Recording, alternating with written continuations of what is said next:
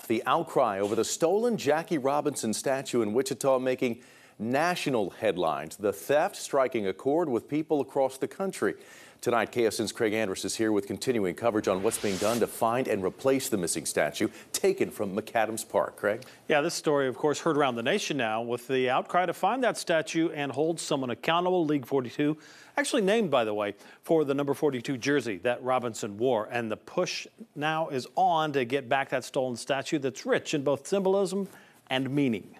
For years, kids have been able to play ball at McAdams Park with League 42. Now comes the news the statue of Jackie Robinson is gone. Apparent thieves cut it down and stole it. And what we're asking you to do is to help us kind of magnify that effort. Cops asking for help to find it, a reward of $2,500 for a tip, $5,000 for the return of the statue. Really takes the breath out of people's lungs for that. And it's disgusting to me. You know, this has been a point of pride for me to see the investments in the park. The park itself is in Brandon Johnson's district, but the theft is personal for many, even outside Wichita. Because it serves as a reminder of Jackie's enduring spirit. Bob Kendrick is president of the Negro Leagues Museum in Kansas City, but he came to Wichita to honor the memory of Jackie Robinson and says that statue has to be found.